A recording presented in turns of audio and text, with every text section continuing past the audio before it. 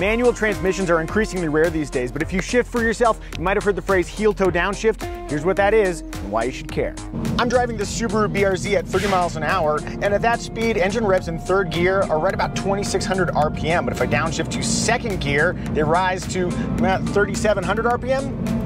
Now imagine you're approaching a corner like this where you need to slow down and you shift into second gear. The engine revs need to rise for that lower gear, but when they do, that creates drag on the rear wheels in this BRZ, which can cause the vehicle to skid or slide. The heel-toe downshift solves this problem by putting the engine at the correct revs for the lower gear before you release the clutch. And here's what it looks like in action. Brake, blip, clutch, turn, gas. Applying accurate brake pressure with your right foot while also blipping the accelerator takes practice, but when you get it right, the vehicle is very stable under braking and your driveline experiences less abuse. Of course, none of that matters because